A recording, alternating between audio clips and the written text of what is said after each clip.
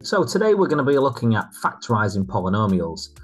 You've all been factorising quadratic polynomials for some time. Today we're going to be looking at factorising cubic polynomials.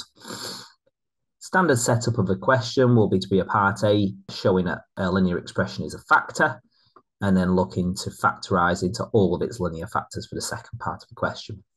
Let's start with the first part though. It says use the factor theorem to show that x plus 4 is a factor of x cubed subtract 3x squared, subtract 18x plus 40. So the factor theorem tells me if x plus 4 is a factor, we know that x equals negative 4 must be a root.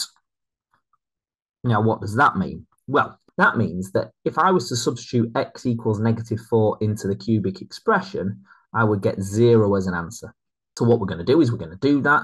We're going to evaluate it, and hopefully we will find that we do get 0 as the answer. So popping in x equals 4 into this cubic expression here. So we're going to have negative 4 cubed, subtract 3 lots of negative 4 squared, subtract 18 times negative 4, and add 40.